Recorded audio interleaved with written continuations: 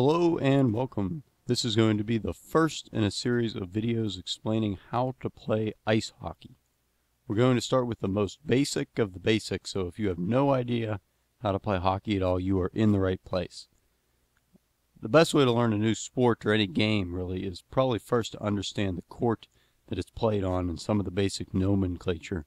So the first thing, let's look at how a hockey rink is set up.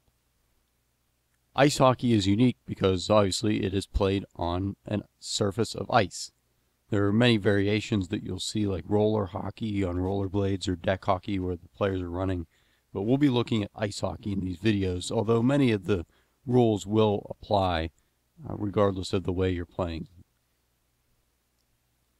The first thing you'll notice about the rink is that it's a mirror image. Both sides are exactly the same. There are a lot of lines and dots and circles going on, so let's break them down. First is this red line in the middle, which is shockingly called the red line.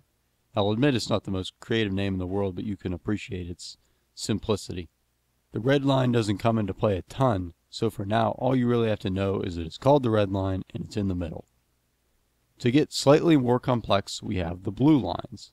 There are two of them. If you're colorblind, I apologize for how boring this must be so far, but we'll come back to the blue lines in a second. If you've watched even 30 seconds of hockey, you probably understand that the point is to shoot the puck into the goal. The goals, or the nets, are at either end of the rink. A hockey net is 4 feet high by 6 feet wide, and if you live in the 99% of the world that isn't the United States, it's about 1.2 meters high by 1.8 meters wide. Our final lines that run across the surface of the ice are the goal lines. This is the line that the puck must cross over in order to be considered to be in the goal, but it also extends its entire way across the rink for a few other reasons that we'll look at in the future videos. In front of each goal is a half circle area that is painted blue.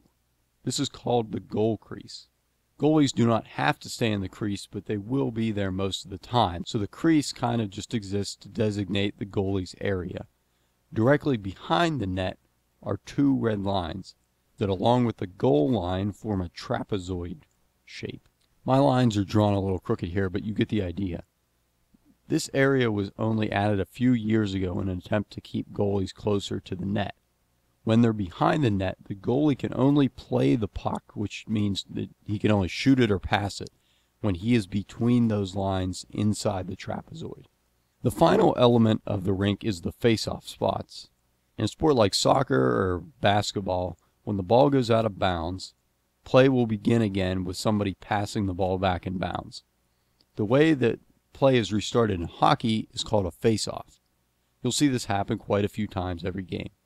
A player from each team will stand on either side of the face-off dot, and their teammates will stand behind them, and then the referee will drop the puck between them. Each player will try to pass the puck back to one of their teammates, and then play will continue on from there.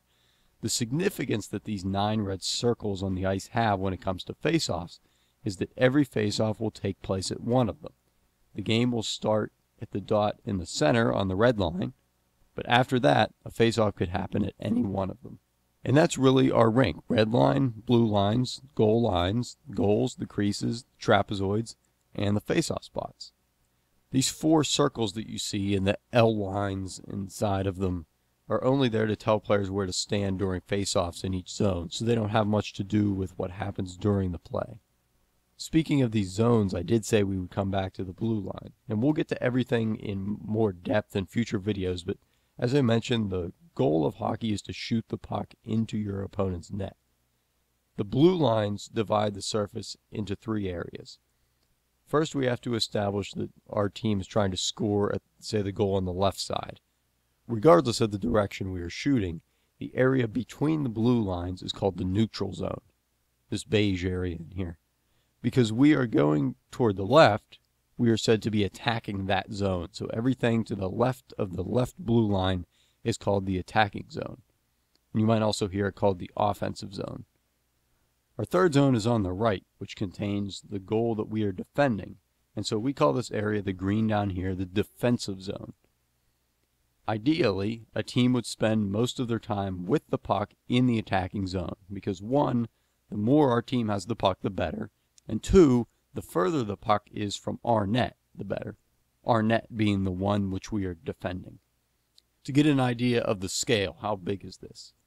In the National Hockey League, or the NHL, which is the highest level of play in the world, the rink is 200 feet long and 85 feet wide. There are a few differences in places other than the United States. Usually the rink is a little bit bigger. I won't get into the exact sizes, but you can find them pretty easily on Wikipedia or another website. The next element of the rink is the benches, which is where the players sit during the game. During play, each team will have 5 players plus their goalie on the ice. But these players can change at any time, even while the puck is in play. So one player will skate over and hop onto the bench, while another guy will jump off of the bench and onto the ice. This will happen very quickly, and it might seem confusing at first when 5 guys are jumping on and 5 are jumping off at the same time. Opposite the benches are smaller benches called the penalty box. Players who commit a foul during the game will have to sit in the penalty box for a certain amount of time, usually 2 or 5 minutes, depending on how bad the penalty was. The penalty box is kind of like being put into timeout, only everyone's 6 feet tall, 200 pounds, and has a beard. While a player is in the penalty box, the team cannot replace him on the ice. So instead of having 5 players skate around, the team will only have 4 until that penalty is over. But to get back to the rink, here's a photo of one in Canada taken from behind one of the nets.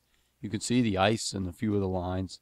One thing we haven't noted yet is the boards and the glass around the rink.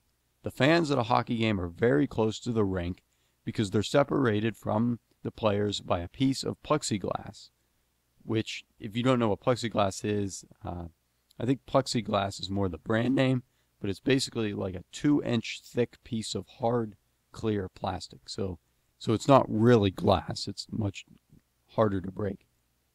So here are our fans, and they sit behind the boards, which are about 3.5 feet high, and there's usually a yellow stripe along the bottom of the boards, just so you could see where the ice stops and the boards start.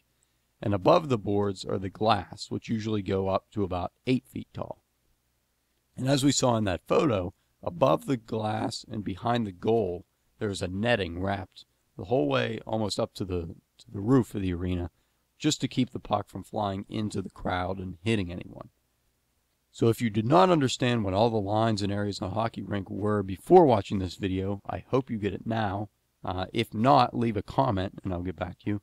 And if you do get it, then we can now move on to actually learning how to play the game. So I'll see you next time, and thanks for watching.